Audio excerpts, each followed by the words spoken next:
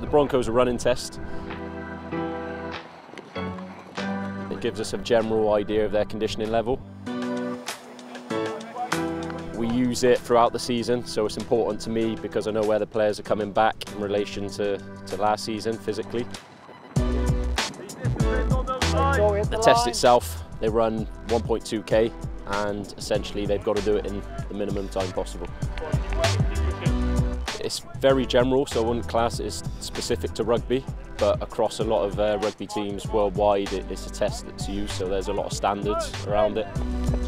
And yeah, that gives us again a marker not only against ourselves but how we compare to other teams, and there's international standards and so on, so it's very easy to administer and it's something we can do regularly throughout the season.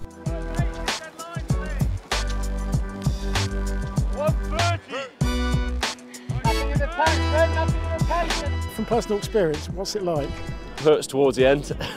I think it's probably on the mental end of the spectrum as well, where probably the last 2 minutes of it you're just hanging on, but that's probably the best way to run it for most individuals.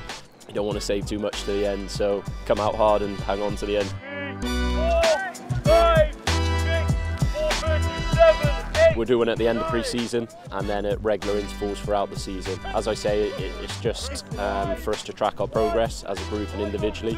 There'll be plenty with work-ons in that area, so it's just something for us to evaluate how they've moved on and how they progressed through the season.